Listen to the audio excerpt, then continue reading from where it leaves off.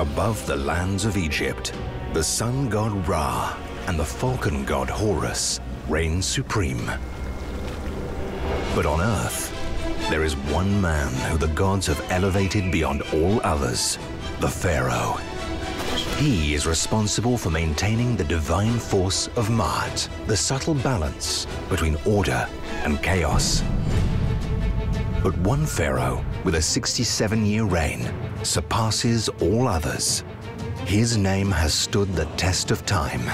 Today, we call him Ramses the Great, or Ramses II. But for his people, he was the king User-mat Re, meaning the justice of Ra is powerful. Ramses' greatest achievement is in creating the most powerful myth that Egypt perhaps ever had. Across his kingdom, Ramses erected monuments celebrating his prowess as a warrior. He built a city bearing his name in which 300,000 of his subjects lived, aspiring to just one thing: serve their king. He was the architect of peace with long-standing enemies, the Hittites, and the most prolific royal father Egypt has ever known. Ramses really is over the top in every category. Ramses the Great forged his own legend and succeeded in eclipsing many of those who reigned before or after him. It's quite moving to stare into the face of history. This is the story of Ramses the Great and his dynasty.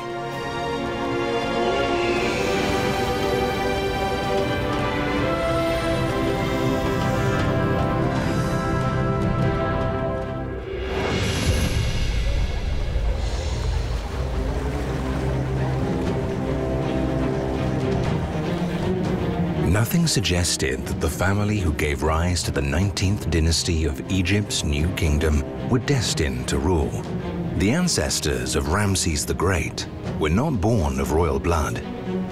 They did not work at court or in the kingdom's most influential temples.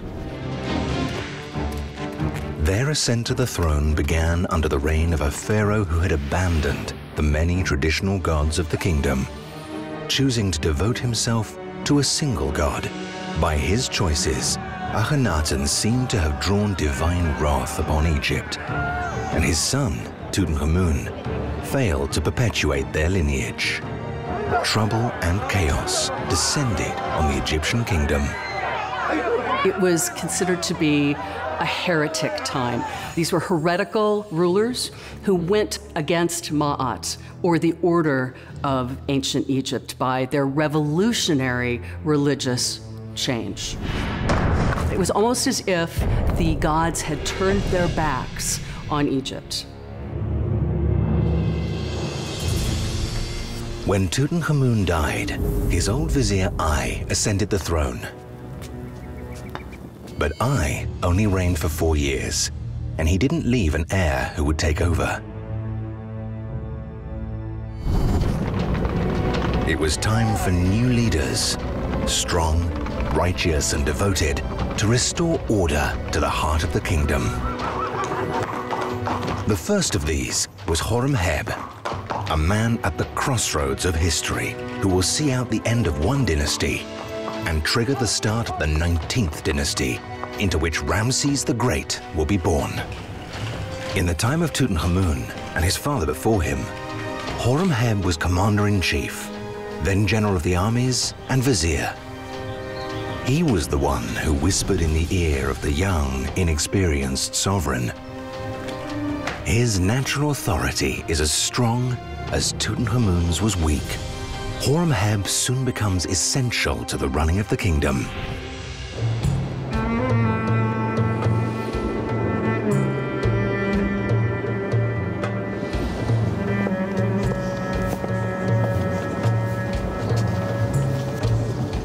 This is the tomb of Horemheb in Saqqara. Saqqara was the necropolis of the ancient capital of Memphis.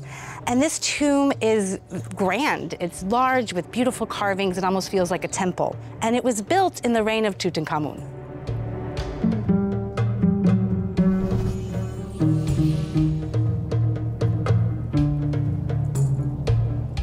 this tomb gives us a glimpse to the power and prestige that Horemheb had as the chief of the army and as the vizier before he even became the king.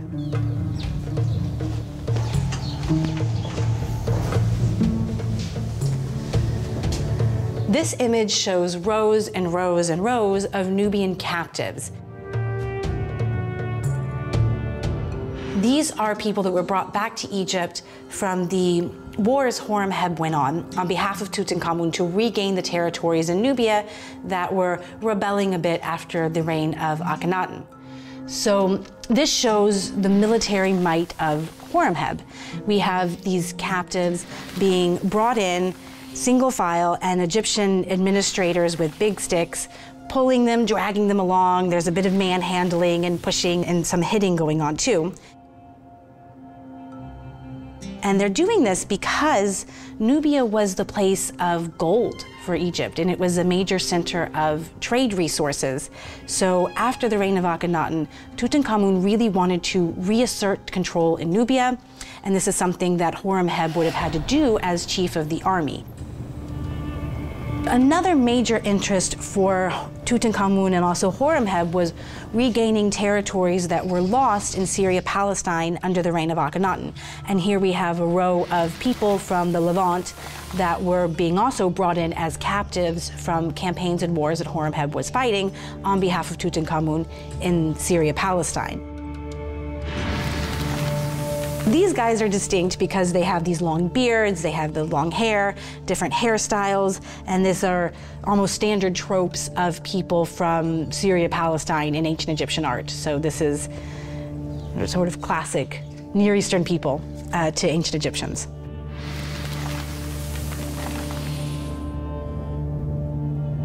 They're bound. Their arms are inside ropes, and they're being dragged and pulled by an Egyptian administrator or member of the army, and they're being pulled towards this image of Horemheb. This is a remarkable relief. It shows Horemheb receiving the highest honor he can. These are necklaces upon necklaces of solid gold.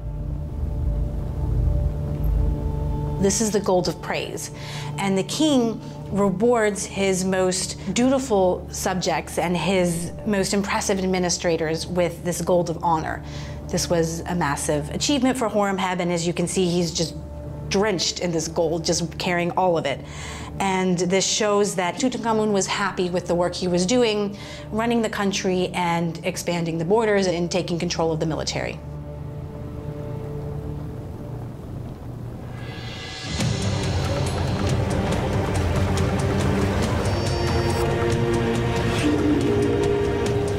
The royal palace. Horemheb has all the qualities needed to become a great king. And when the pharaoh Ai dies without an heir, Horemheb is the natural choice. He is the only one capable of straightening out a kingdom plagued by disorder.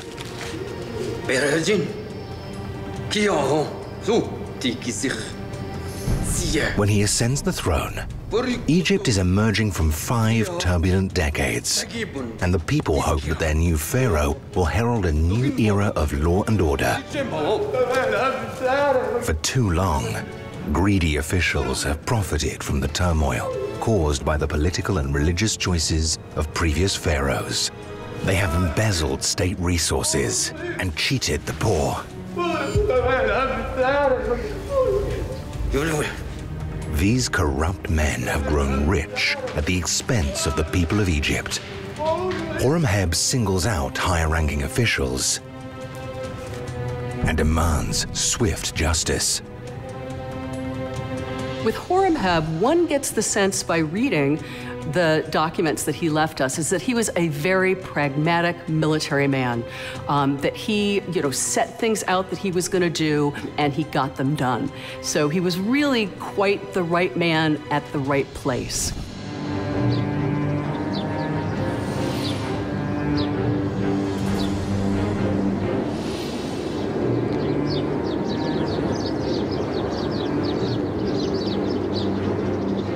We're in the great temple of Ammon at Karnak. We're actually at the southernmost edge of it.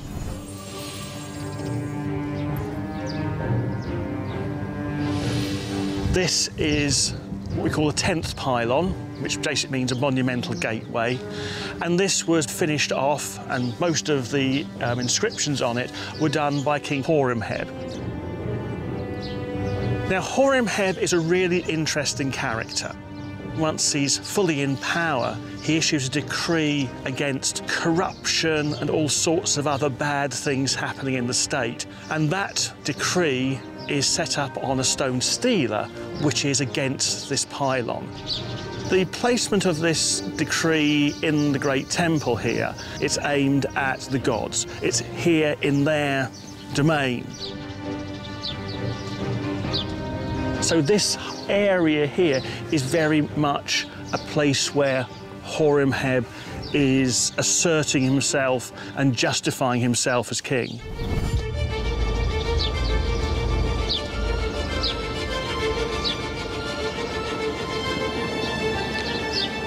This is the stela which has the decree of Horemheb. It's a long text, and as you can see, a large chunk of it is now missing. However, there's enough of the text surviving to be able to get a fair amount of detail and certainly the overall gist of the whole thing. The idea of the decree is to try and put things right, to make sure the country is running as it should do, and that corruption, crime and so on is cut back. The very fact that Horemheb felt a need to issue this suggests that all these bad things were happening.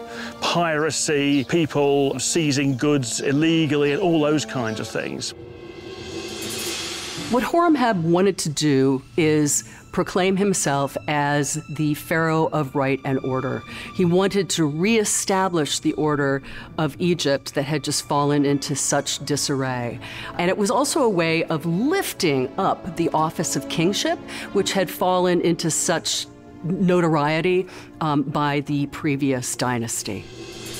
And Horemheb issued a series of laws that this is not going to happen again, and this is the punishment if you do this.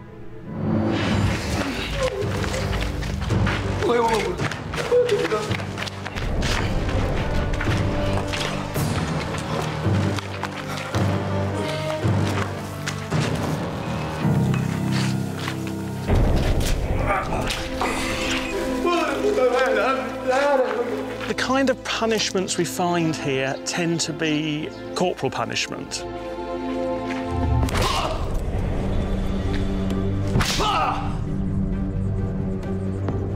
So therefore there is a soldier who is caught. He is going to be beaten and then have open wound.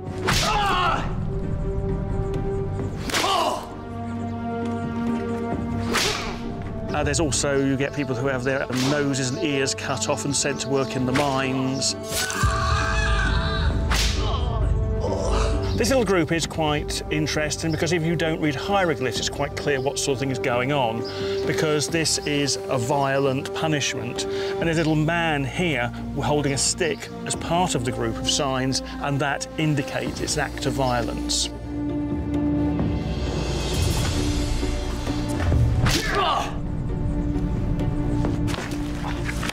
So many of the punishments are all to do with inflicting pain and injury.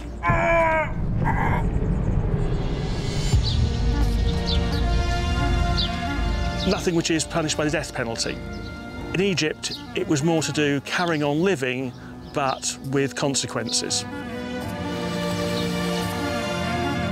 And what Horemheb is trying to achieve here is a regime whereby taxes go where they're supposed to, graft is eliminated, so therefore it's an efficient regime, an efficient kingdom, with everybody doing what they're supposed to, rather than doing what they're not supposed to.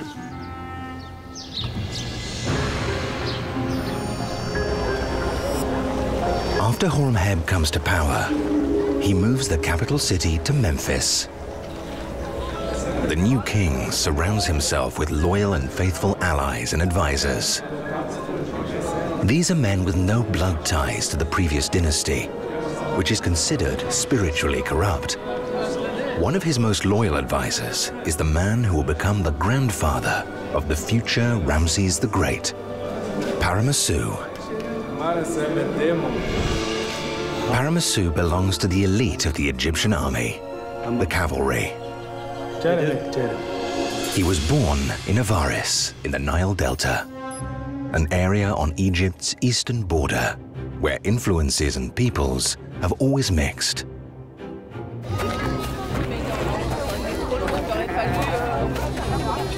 The chariotry was introduced into Egypt from Syria, from Palestine, and it became a fundamental part of its whole military power.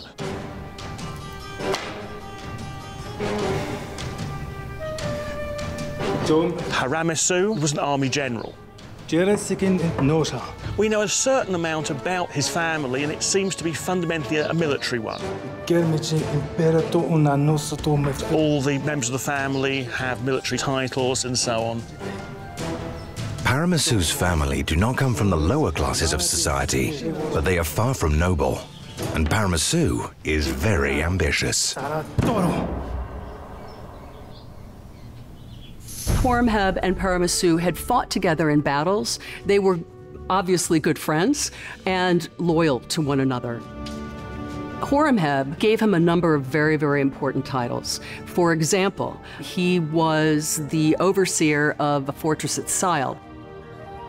Sile was a really important fortress because it was between Egypt and the trade network to the Eastern Mediterranean basin.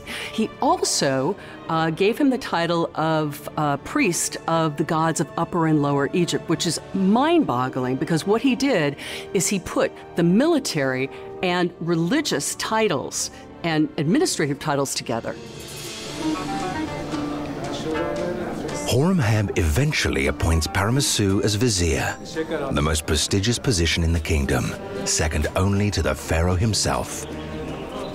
With the support and advice of Paramasu, Horemheb works to restore harmony to the kingdom. But he must also ensure the continuity of his dynasty. For more than 20 years, the Egyptian throne bounced from crisis to crisis because the previous pharaohs, in particular Tutankhamun, had serious fertility problems.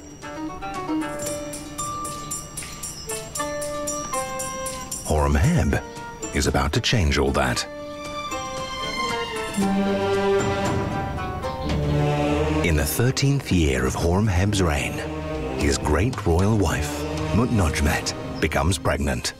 She is the most beautiful woman at the court. She wears delicate clothes woven from the finest fabrics. For the people, she is a true goddess, beautiful, intelligent, and benevolent. And to top it all off, she carries in her womb the future and the stability of the kingdom. Horemheb is in the middle of his reign, and he knows that he desperately needs an heir. He's potentially the third king in a row to have no heir to take over the throne. And he has hopes, he's praying for a healthy baby boy to continue his line. He knows that if he doesn't get an heir, his entire project, all the struggles that he went through to become king, would be for nothing because he couldn't pass on the throne and create a new dynasty.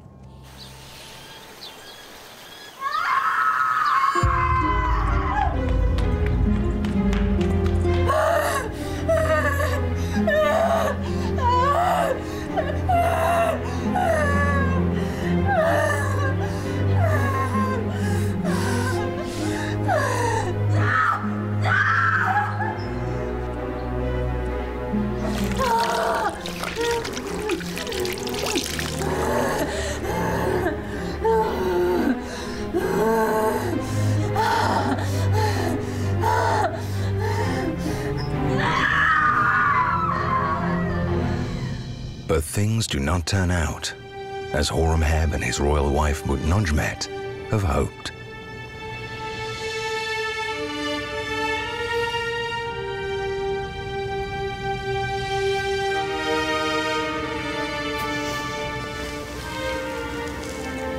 This is the burial shaft of Horemheb's tomb. He made this intending for his burial when he thought the peak of his career was vizier-in-chief of the army. But that's not what happened. He went on to become king, and instead this burial shaft was used for his wife Mutnojmet. Here, excavators in 1975 discovered the mummy of a woman, and they found a bunch of inscriptions around, making it clear that this was Mutnojmet, this was the wife of Horemheb. So when she died, she was buried right here in this shaft. Years later, archaeologists went back and they looked at her mummy, and they found that there were these small bones of a fetus inside of her. And this shows that she was pregnant at the time of her death. And we don't know what happened, if this was a death in childbirth or if she passed away in the later stages of her pregnancy. But either way, the hopes and dreams of Horemheb for an heir were gone.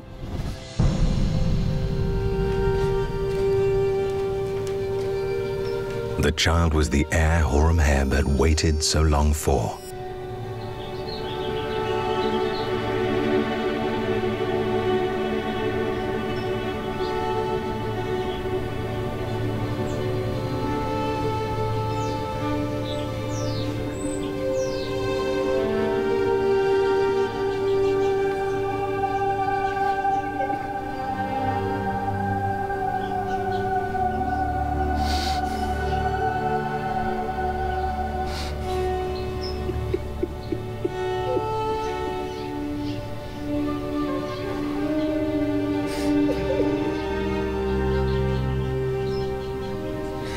This was certainly a tragedy for him, and we think about the kings of Egypt being these all-powerful, godlike figures, but they were still very human, and this must have been a devastating loss for him. And at this moment, he probably realized he would have to do something drastic because he doesn't have an heir. And if someone was going to continue kingship from him, he would have to look for some kind of alternative solution, someone else to take up the throne after he passed. The king is devastated by the death of his wife and child.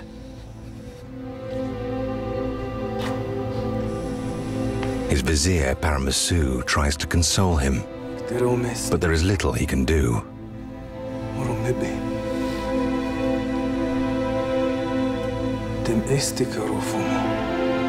The palace is in mourning. Seti, Paramasu's son, is about 12 years old when Queen Mutnojmet dies. Despite his young age, he must be aware that this tragedy is not just a personal loss for Horemheb. It is a disaster for the entire kingdom.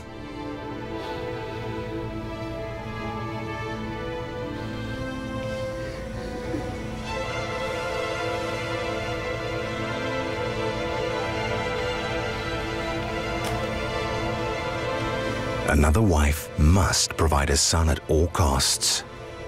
If Horemheb has no male heir, who will inherit the crown? Who will take over when the time comes?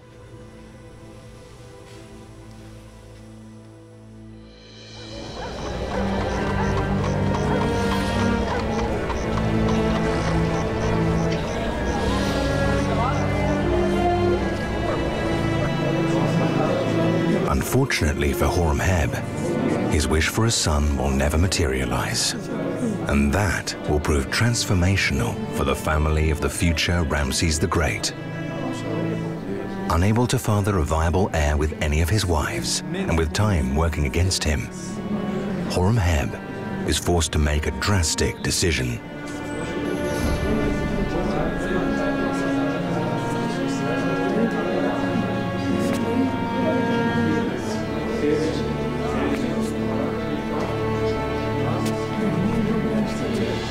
I suspect that there were people in Egypt who were almost losing faith in the concept of kingship, because the concept of kingship is it's passed down from father to son since the time of the gods.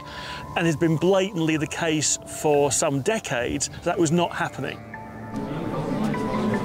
So Horemheb had to appoint somebody as the heir to the throne. And the person he chose was then called Paramasu.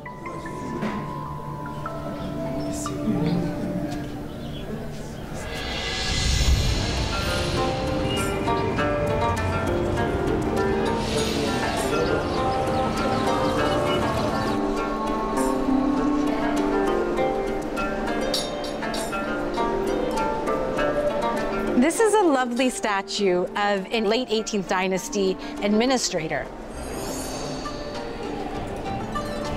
It has all of the hallmarks of an elite official of that time period. This man is sitting with a beautifully carved wig. He has this heavy, heavy wig, and I can see this is a very expensive statue because the artisans carved each and every piece of this wig to emphasize its texture. And on his arm and on his shoulder are the names of the king that he serves. So this says Horemheb. So this is an official under the king Horemheb.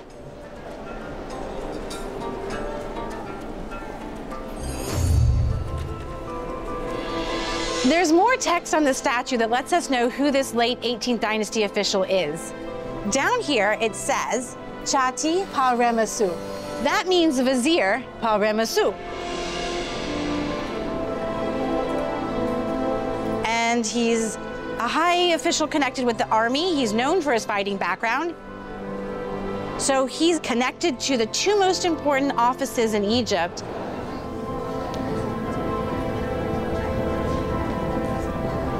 So when Horemheb is looking around of his high officials, Pa-Remasu looks like an ideal candidate to become the next king.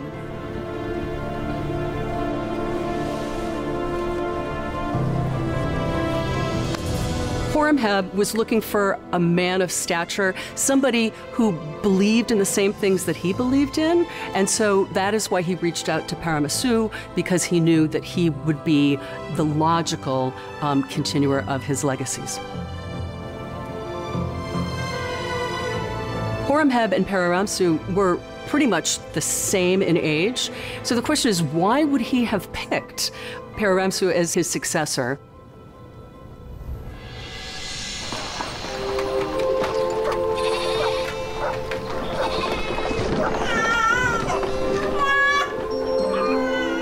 Horemheb, last king of the 18th dynasty, taps Pa-Remasu because he had an heir and a spare. So right there, the dynastic succession is taken care of.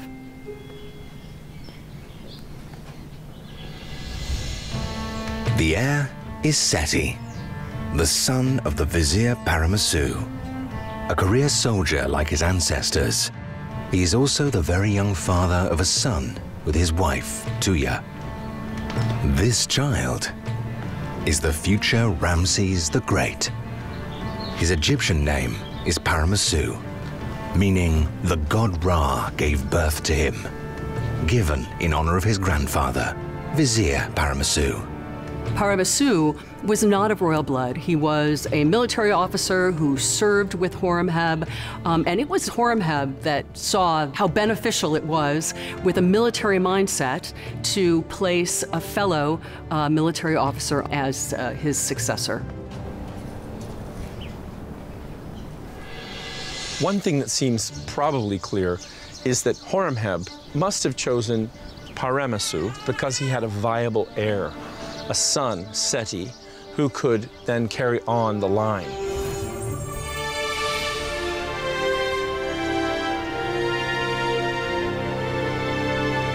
Because the one thing the pharaohs did not want at this time was to have it all in collapse. And that's where things were going at the end of the 18th dynasty.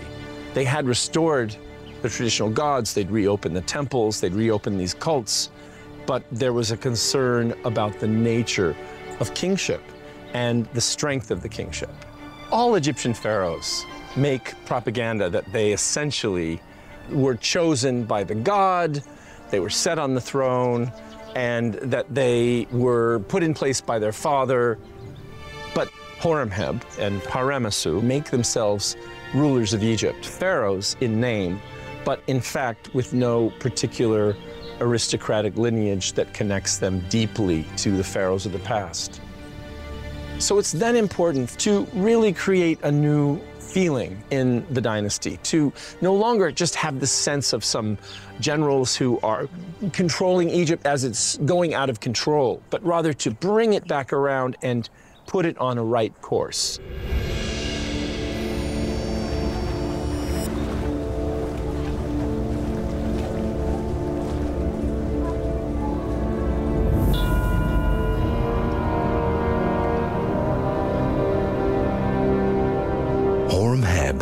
reigns for some 20 years.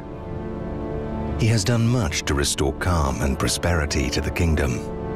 When he dies, the young Ramses the Great, son of Seti and grandson of Paramasu, is barely 8 years old. Egypt now has a new ruling family with a mission to establish a lasting dynasty.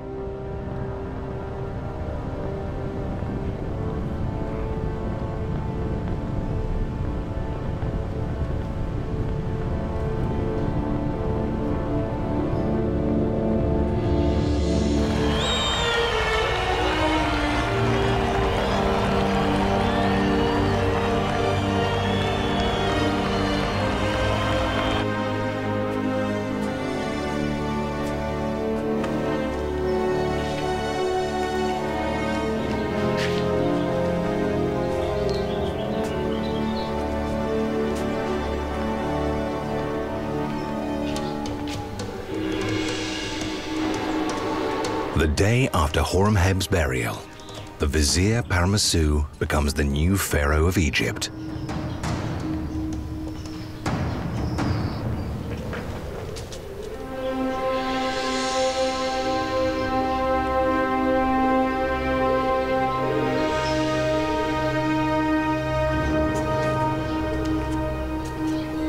His family will leave an indelible mark on history. Paramasu, a commoner, the son of a simple soldier, has become the most powerful man on earth. And at his side stands his son, Seti.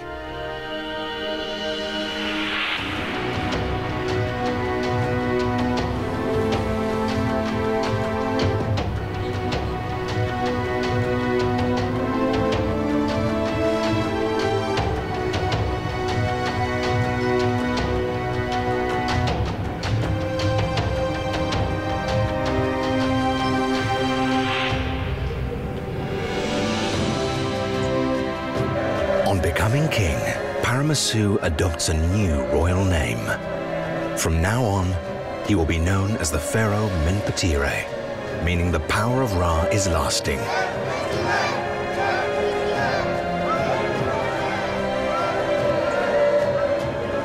But today, he is better known as Ramses I. A new royal line has begun in Egypt. Immediately, Ramses I gives his son Seti the title of Sanesu Semsu, eldest son of the king, designating him the royal prince and heir to the throne. The new king, like all pharaohs before him, has a divine duty to restore order and balance to Egypt.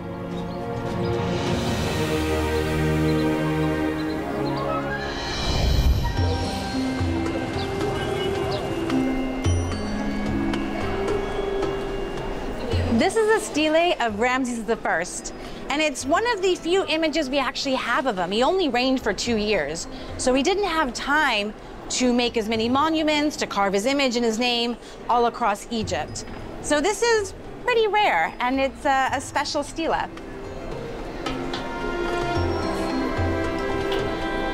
Ramses I was pretty old when he came to the throne, but yet here he's shown as a youthful figure. And this is like all the pharaohs. They didn't want to show themselves as aging and the physical signs of getting older. So what they wanted to do was to make themselves forever young.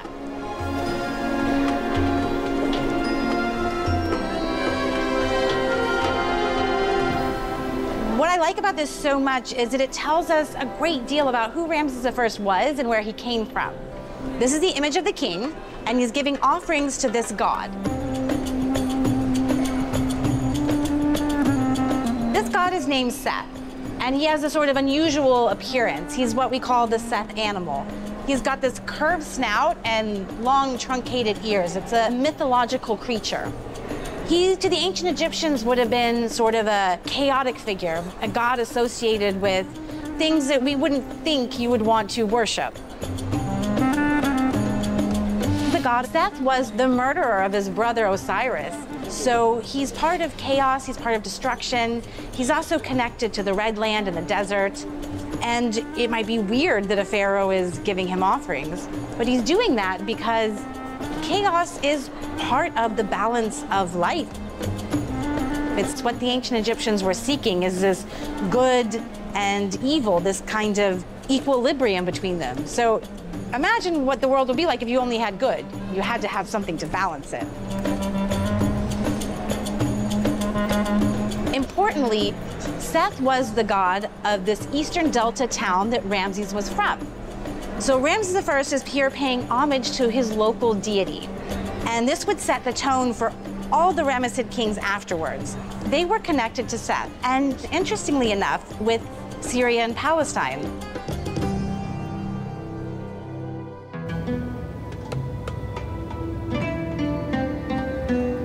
It seems that the new royal family had a background which wasn't wholly Egyptian. During the 18th dynasty, a lot of skilled military people, particularly those associated with chariotry, came from Syria, from Palestine. And it may well be that Ramesses' roots lie actually in the area. If they did indeed have any kind of foreign background, although that might at first sight seem not the right sort of background for becoming a pharaoh of Egypt, by this period, Egypt is an amazingly cosmopolitan kind of place. And also the important point for Egyptians is not what your blood is how you see the world. And there are a lot of people during the 18th dynasty and 19th dynasty who clearly are not genetically Egyptian, shall we say, yet they are fully embraced by that because they do what an Egyptian does. When his grandfather ascended the throne, the young Ramses the Great's life changed overnight. Royal propaganda would later say that ever since he was in his mother's womb, a great destiny had been waiting for him. But now everyone in Egypt knows it too. When Paramessu becomes king, this gives the platform to Prince Ramses, because now he's in the spotlight. There's King Ramses I, then his father Seti, and then Ramses. So this is sort of the triumvirate of rulers that Egypt will experience probably for the next 100 years.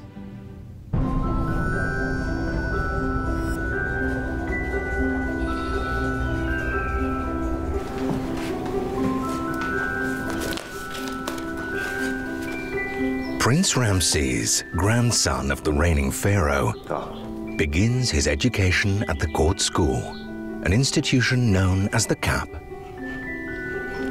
Young Ramses went to the Cap, and this was a school that was connected to the palace. It's where the elite boys of Egypt went to study, as well as foreign princes and the sons of the king.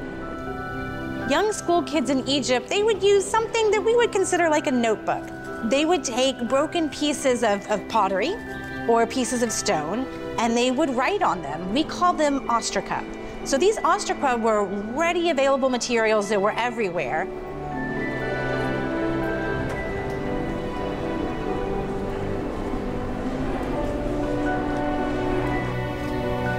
But Ramses is no normal schoolboy.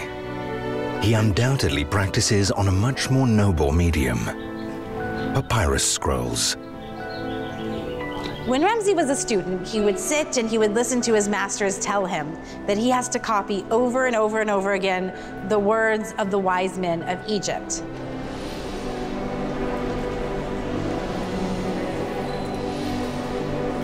And he would copy text like the Maxims of Ptahhotep. Texts like the Maxims of Ptahhotep, they're very old. Ptahhotep was a vizier from the 5th dynasty. This is in the Old Kingdom. And the ancient Egyptians thought that these words came from the gods themselves to the wise people of Egypt, and then they were written down and over thousands of years became the sort of backbone philosophy of ancient Egypt. Eat. These texts like Ptahhotep, they say that no man is born wise. Everyone can learn.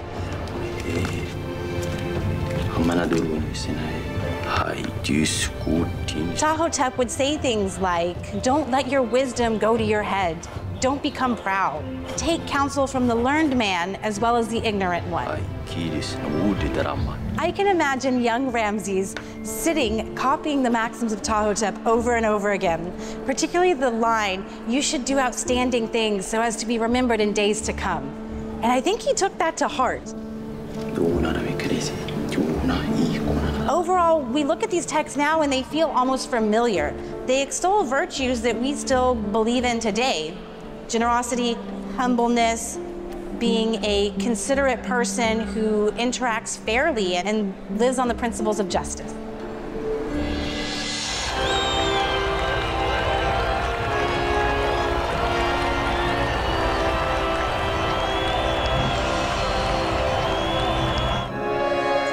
Once Ramses' grandfather became Ramses I, his life changed dramatically. He would have been educated now as a future pharaoh.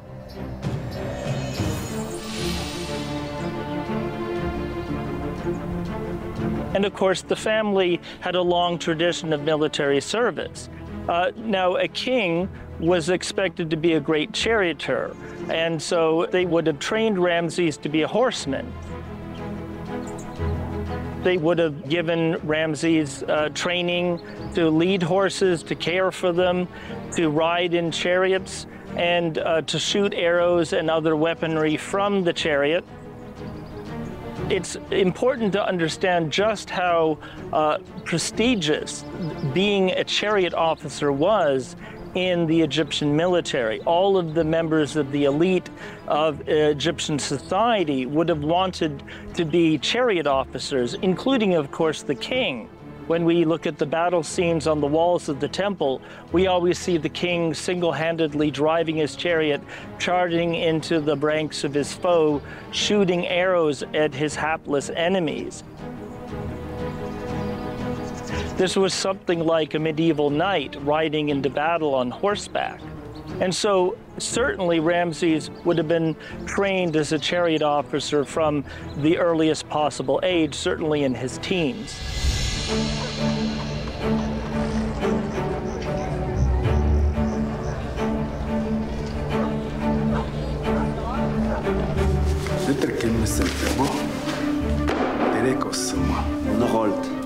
While the young Ramses learns his future profession, his grandfather and father take stock of the state of the kingdom.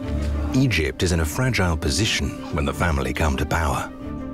In the 6 decades since the reign of the heretic king Akhenaten, the kingdom has lost control of the important trade routes that run eastwards along the sea.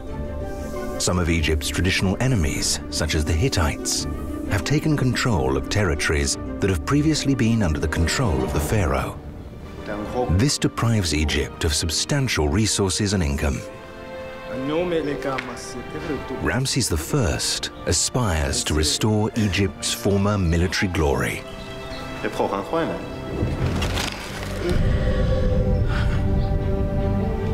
But he is already very old when he ascends the throne. And even before his work can really begin, he dies in the arms of his son, Seti.